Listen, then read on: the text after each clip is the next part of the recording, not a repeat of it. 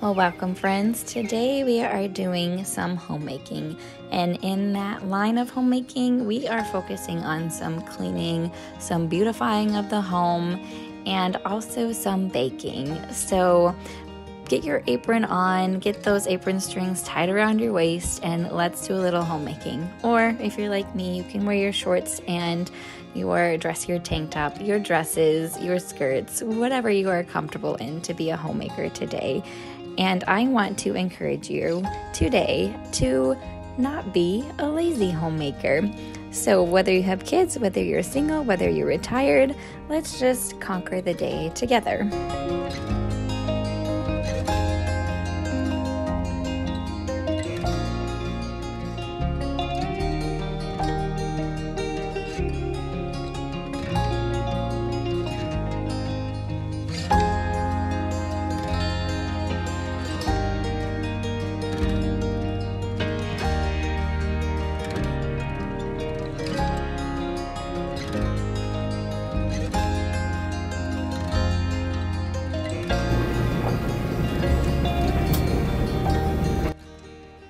So I am focusing on cleaning our bedrooms. We have 2 bedrooms. We live in a small home, and always doing laundry. So windows needed a good cleaning. The ceiling fan got wiped down because it's been running constantly in the summer, so I haven't even turned it off to wipe it down. So those dust bunnies were prevalent.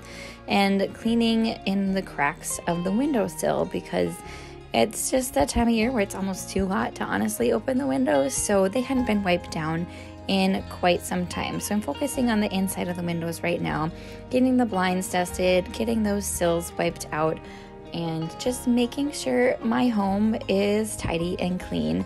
While I do some of that, my robot vacuum is running, the Vactity T8, which I really enjoy because you can just let it go while you take care of the other business.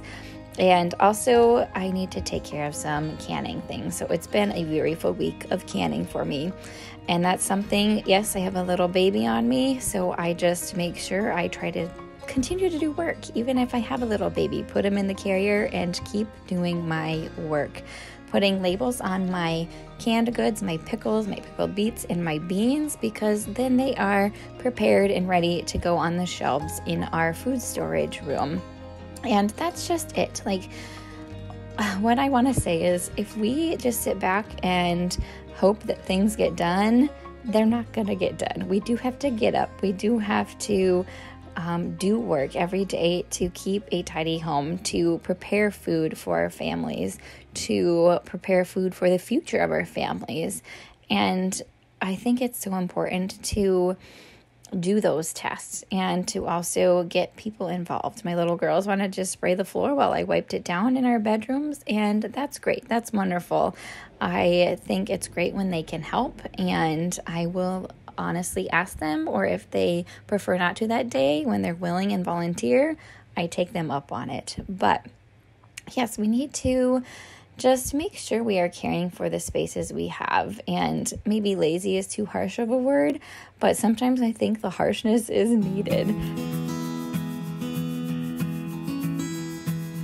I'm working on the exterior windows now of the house. So our patio doors, they do get grimy because little girls touch their fingers on it. It rains and splashes up there. Our dog gets on there. Dog hair gets stuck to it. So I wipe my windows down. I try to clean my windows probably 6 to 8 times a year. I have a sister who does it 15 times a year if she's capable. But I just think clean windows give me such joy because there's not dead bug splatters all over it. It makes me so happy to see clean windows. And it's just a good way to get outside as well to clean those windows. And this is not the best time of day to clean windows because the sun does make it streaky a little more when you wipe it down. But it was nap time and I needed to get that done.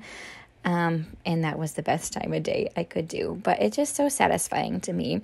And that's one thing. When you get up and do something, usually you are very satisfied that you did it. It's the motivation to get up and do it that we really need sometimes. Yes, there are days where I know I want to do something and I don't, and that's okay.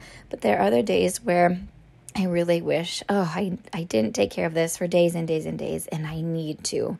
So just that little push to get things done is all we need. And sometimes, honestly, I will watch a YouTube video to get motivated. And when they ask you to get up and clean along with it, why not? Or watch a baking video or learn something new and cook with it. There's just always things we can be doing as homemakers to improve our skills too. So this recipe, for instance, is one that I have made before, and I think you are going to like it. It is a chocolate zucchini cake recipe that will be over on the blog.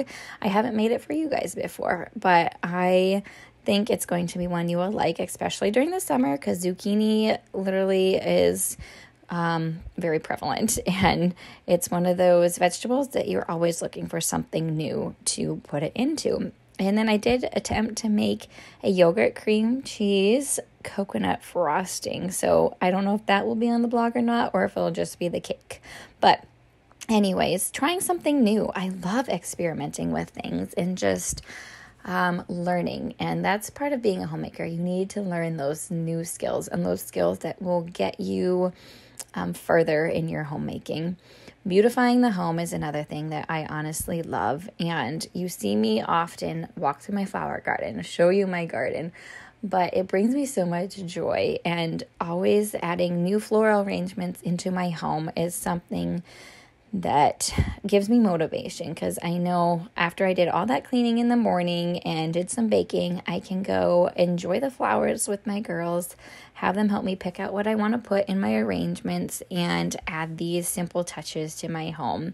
Whatever flowers you have, whatever flowers you can get your hands on, put them in your home. It really makes a difference in your home, and for you to add that joy and that motivation to home make.